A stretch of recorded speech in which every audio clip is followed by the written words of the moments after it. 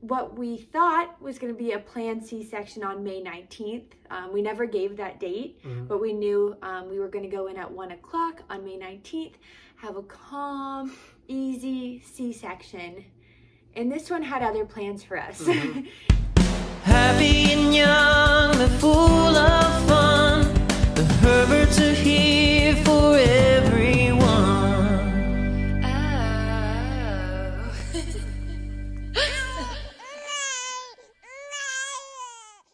So we've been getting a lot of questions. Even though we did the birth vlog, we never like gave the details of how it happened and how we got there. So we figured we would just sit down and tell you guys how we went from a planned C-section to an emergency C-section. So you guys know we went to the hospital a couple times. It all started with the version. So Poppy was transverse, she was sideways.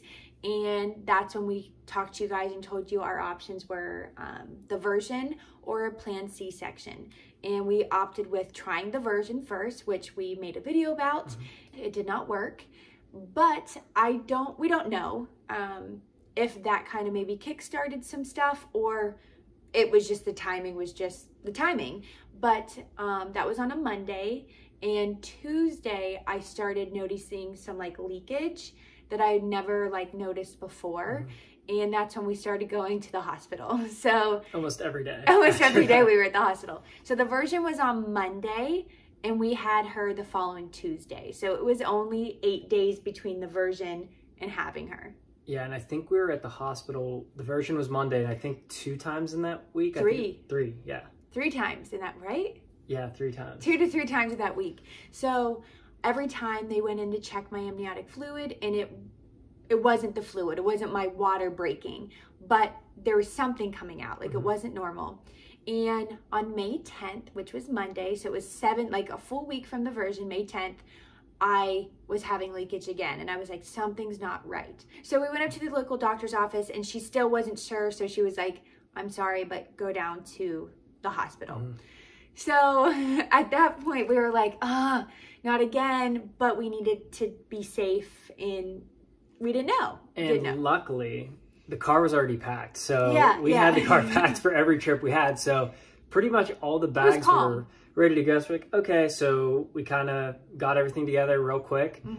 And I think I just grabbed a few snacks and some waters and stuff, and we were headed to the hospital for the 5th time. And we filmed it, so here's a little bit of us going to the hospital on May 10th.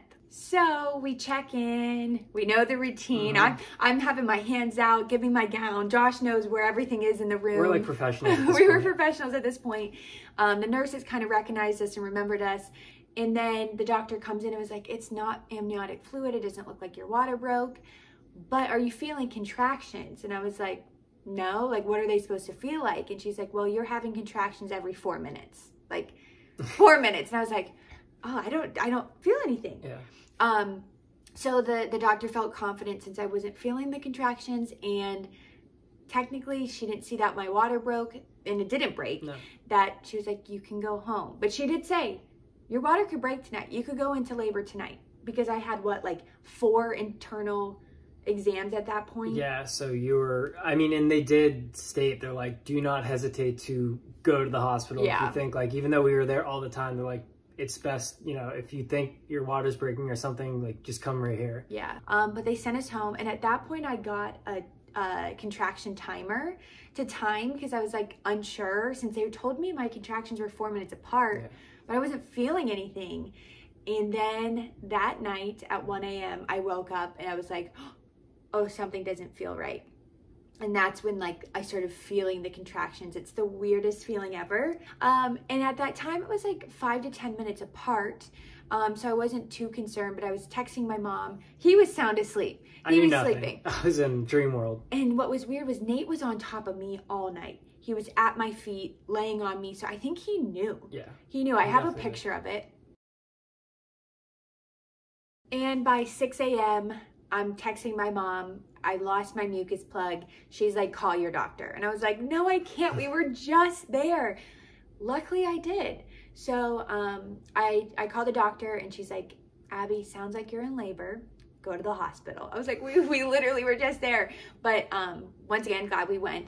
I wake Josh up. I'm like, Josh, hospital now. He like jumps out of bed and says, I thought I was still dreaming. And usually, like, since we had everything scheduled pretty much, like, we were sticking with that plan. So it was kind of just like, not again. Yeah, you're in like this intense environment of like, okay, we got to get you to the hospital. Is it happening now? Yeah. So it was a lot of emotions, I think, like happening. But I didn't wake you up throughout the night. So he had no idea I was actively like having bad contractions. So he's getting up as he takes, you were doing your thing. And I was like, well, we got a couple minutes. I'm going to do my makeup.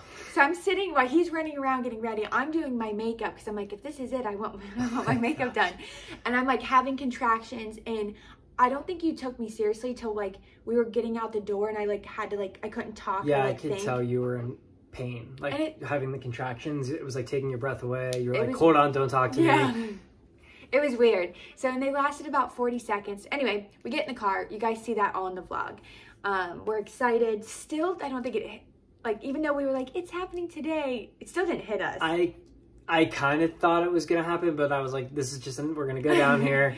They're going to send us home again. Just because we had like, that C-section was scheduled. I'm like, oh, well, that's probably like when it's going to be. Everything's going to work out that way. But that was the telltale sign for me. Like every time she would have these contractions on the way down, she wouldn't say a word. And when I tried to talk to her, she's like, yeah, I couldn't. Like, just let me have this contraction and then she'd be totally fine. So I was like, okay, I think something happening. So we got there fairly quickly. We knew the drill. We got right up to the triage. They got Abby situated. We're like, we know what room. Yeah, we're saying hi to everyone because everyone knows us by now. And it was the same resident doctor who we were like, literally the day before, we were like, we hope we don't see you till the 19th. And then it was like the next morning, we're like, hi, how are you? And we got in about 9:30 in the morning. Set me up, did my thing. Our doctor who was scheduled to deliver her on the 19th via C-section was on her way to the hospital. So I'm glad it all worked out. We still had our doctor. She walks in, they're setting me up. She quickly like does to see how dilated I am. And she's like, you're 5 centimeters dilated. You're having that baby now, like soon. And I was like, oh, okay. And since she was in that transverse position, I kind of got pushed to the top of the C-section list that day because of she could not come out vaginally that way. So it was rushed. It was quick. It wasn't like that. I mean, I don't know how to explain it. It was still calm, but it was like they were throwing so many people in the room at the same time just to get things rushed and get her out of me quick. It was just kind of like, whoa, it's happening. Okay, it's happening now.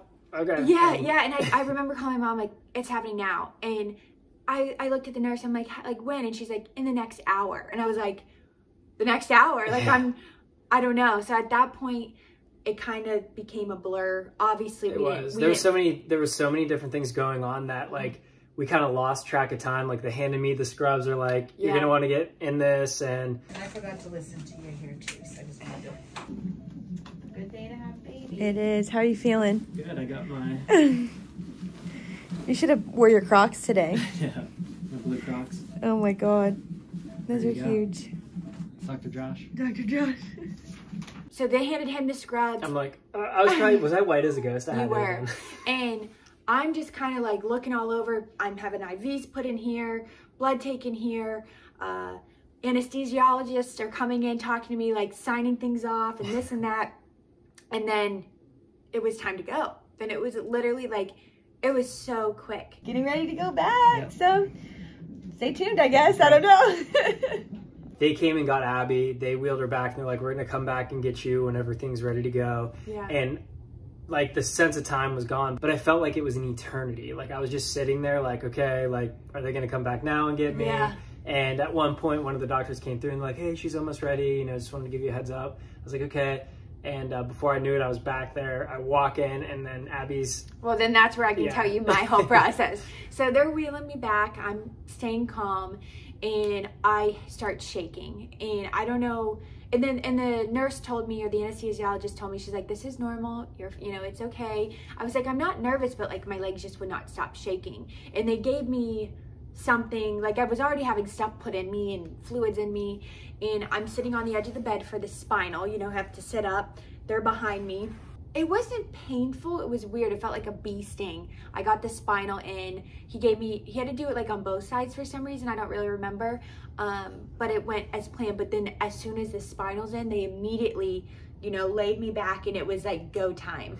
And, you know, I'm on the table like this. And I never looked into C-section, so I wasn't really sure what to expect. But arms are out on the table like this, and they had me hold on to something because they don't want me moving my arms while, you know, they're operating on me or getting the baby out. So arms are like this, and I get pretty sick and nauseous from like anesthesia medicine. So I instantly was like, I'm gonna throw up. I'm gonna throw up. And they were so amazing. Every nurse and anesthesiologist behind me, they were like fanning something in my face to like make it smell better. And then they gave me a little bit of nausea medication. I'm to the side, so like, I'm gonna throw up. There's a bucket here. I never threw up, which is great. And then the shakes started. They said that's normal. I mean, I was like uncontrolled. Could you see me shaking? Yeah, it was just like uncontrollable shaking. So I'm asking, where's Josh? Is my husband coming in? Can he come in? And finally they, you know, they let him in. And as soon as he came in, I just like locked eyes with him. And I was staring like, into my soul. Staring. I didn't touch you. What time is it? When I realized I can't move my feet, I can't move my toes, I can't move my legs, I wanted to move them. Yeah. So then I started panicking, and then I couldn't breathe out of my chest. And then the doctor, you know, he was like, look over, you can see your vitals are amazing, you're breathing just fine. And I was like, but still, I don't know. It was the weirdest feeling ever. And then I'm like, can you check mine? Yeah. Josh did so good. It was so quick. I would say not even, what, 5-10 minutes, 10 minutes max. They were like, she's out. And I was like, well, they were like, you're going to feel some pressure. And I was like, oh, okay, I feel it. And then she's out. And I was like, she's out? Like, and then everything just kind of like went to a blur. It was super quick. I just remember sitting there, you were staring into my soul. And then all of a sudden they're like, okay, she's out, she's here. And they pulled the curtain down. They lifted her over the curtain, and I was still kind of out of it. And then all I know is Josh, I'm like, go over there, if Josh can go over there. And they let me go over, and I got to see her, the whole process of her getting her little footprints, and I just got to hold on to her little hands, and it was a really neat experience to just be able to like be with her right. Yeah, and they quickly cleaned her off because I asked her as quick as possible if she's okay and I'm okay to put her on my chest, and they did. Yeah. It was very quick. And then she latched immediately, and the nurse was like, we don't see that often. So that's been an amazing experience. Breastfeeding has been phenomenal. We'll go into that in another video. But Josh didn't pass out. I didn't. I was surprised. Like, I was actually pretty chill. Yeah. I mean, I think maybe we were at the hospital so many times, I was like kind of used to the environment at this point, but I think it was just such a calm environment. Like, every doctor made it so calm. Every nurse, everyone that was in that room made it an amazing experience, even though it was emergency type, quick C-section, not planned, not scheduled. They made the experience amazing. I'd do it again in a second, in a heartbeat. But luckily, my doctor feels confident that, you know, if I get pregnant again and the baby's not transverse, vaginal will not be an issue. Everything happens for a reason, and it turned out to be still magical, still an amazing experience, and I would not change anything for the world. And another plus, it was a beautiful day. Yes. It was like the first sunny day we've had in a long time. The 11th, that's a great date. Great number. So I think everything happens for a reason, and Poppy came into this world May 11th, 2021 at 11:06 a.m. I'm so happy we got to share it with you guys, and we can sit down and tell you everything. Stay tuned for all these updates and vlogs. We have so much planned. So we're taking this all in, enjoying this time on this new journey of parenthood. Craziness. And I couldn't have a better partner in crime right here than this little one here. So I'm so proud of you. She was so brave during the whole process, and I could never do that. So we want to thank you guys for following our journey, supporting us, and as always, the Herberts are here for everyone. We love you guys. Bye.